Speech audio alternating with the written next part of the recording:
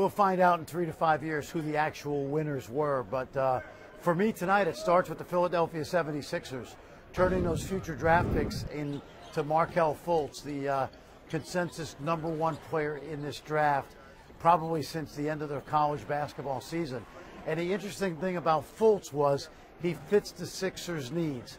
They have a terrific young front line with Simmons and Embiid and Saric, and now Markelle Fultz fills that need in the backcourt, a playmaking, scoring guard. Another winner I thought was the Phoenix Suns. There are some people, and I'm probably included in this group, that believes that Josh Jackson out of Kansas may be the best player in this entire draft. He slipped to #4. The Suns are rebuilding. They have a good young backcourt led by 20-year-old Devin Booker, who I believe had 70 points in an NBA game this year. And now they add Josh Jackson, two-way player, highly competitive. I thought the third winner was the Minnesota Timberwolves. They turned a #7 pick, trading a couple of young players who I think are pretty good. Chris Dunn will be a second-year player. Zach LaVine has been a starter for the T-Wolves.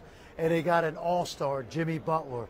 When you look at Karl Anthony Towns and Andrew Wiggins and Ricky Rubio out of Spain, and you add Jimmy Butler to that mix, a guy that Tom Thibodeau knows very well from coaching him in Chicago, I believe they are winners tonight as well. I think the two best fits in this draft are two guys that were compared all year long and even leading up to this draft. Jason Tatum and for the Celtics, and Josh Jackson from the Phoenix Suns. If you think about it, the Celtics are a tough-minded, defensive-oriented team, and they've added 6'8" Jason Tatum, a scoring machine out of Duke University.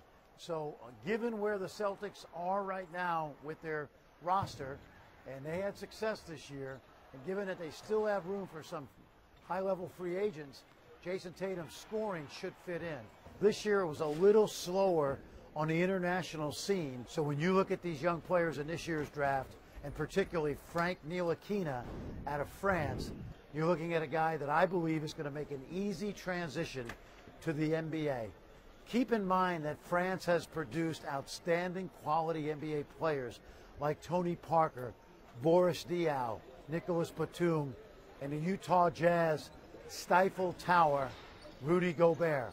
Frank is a 6'5", 18-year-old guard, very versatile, defense, offense, playmaking, shooting, and a good head for the game. He's going to be, I think, a solid player in New York for the Knicks. I'm not sure he's going to be an all-star, but he'll be a productive NBA player.